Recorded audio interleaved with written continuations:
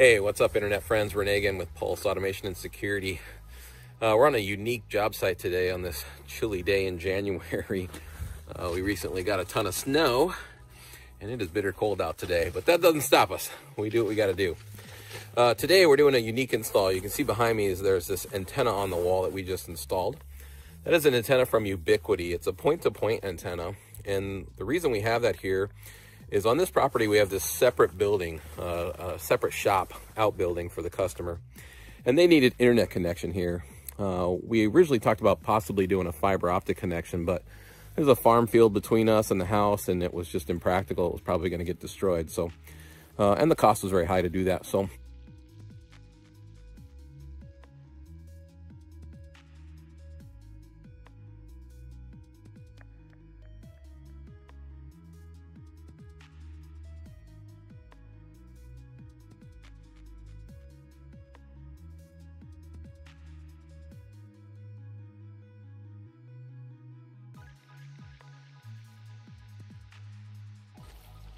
So behind me, down the hill, is the house. You can see it down there on the other side of the field. That's where the internet connection is, and we have an antenna on the side of the house there that we installed as well.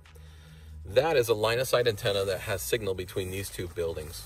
So that's how we send internet from the house to this shop. Again, with this antenna on the side of the building, it catches the connection.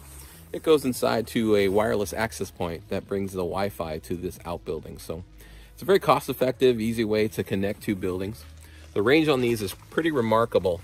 This house is probably only just over 100 yards, but these antennas can go up to like 5-6 miles if the terrain is right. So if there aren't too many hills, more importantly, if there aren't a lot of buildings between the two antennas, the range on these is quite remarkable. The speed is also good. It really depends on how many devices you have on this end. So it's two-way communication between the house and the building. So it really depends on all the devices you have. It'll run some security cameras. You know, here in the shop, there's a TV with Netflix and a security system. So it'll handle that no problem, but it does depend on how many devices you've got going. So if you need internet to a remote location, this is the way to go.